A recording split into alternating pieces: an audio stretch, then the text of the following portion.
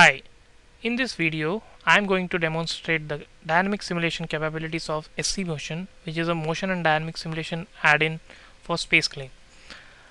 Let's consider a BackHoe assembly displayed here. I have got this from grabcad.com, a model by Babak.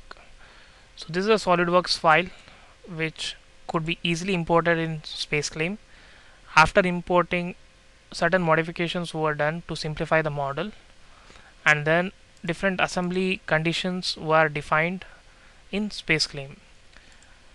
Then we go to SC-Motion, click on Update.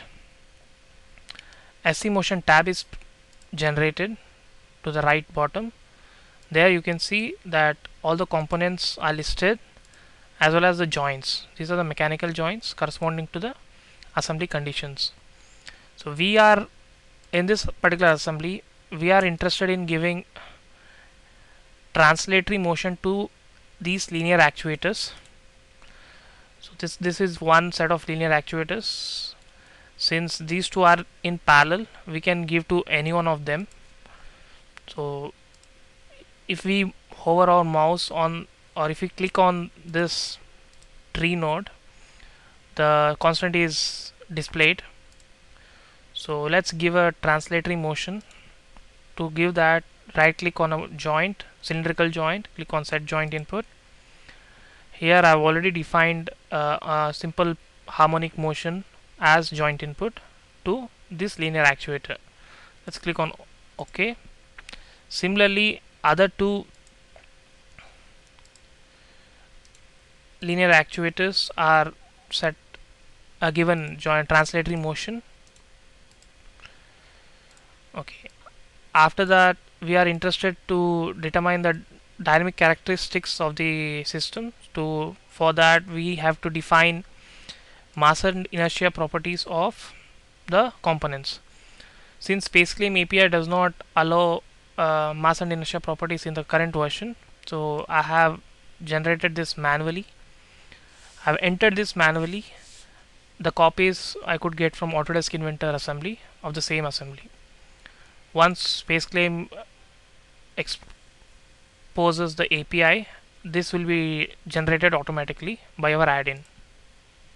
All the components have been defined with their mass and inertia properties. After that,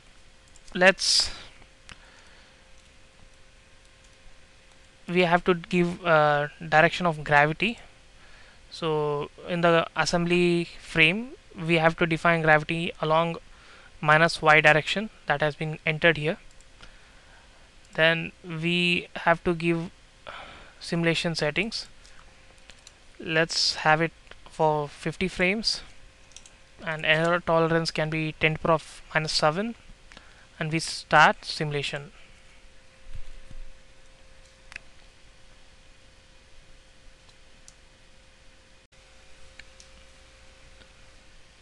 Once the simulation is done, we can use the playback deck to see the animation. So the bucket comes down and goes up and comes back to the 0 position. In this particular tutorial, we are interested in the dynamics characteristics, for which we have to go to graph plot, click on plot. A window pops up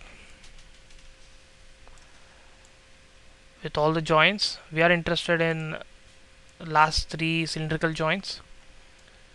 So if we click on translation, force in Z direction, so this is the amount of force that needs to be applied in the first actuator to have the prescribed motion that we have given. So this is of the order of 20 kilonewtons. So from this plot, we basically get an idea of the size of our motor or actuator, what should be its capabilities and other characteristics.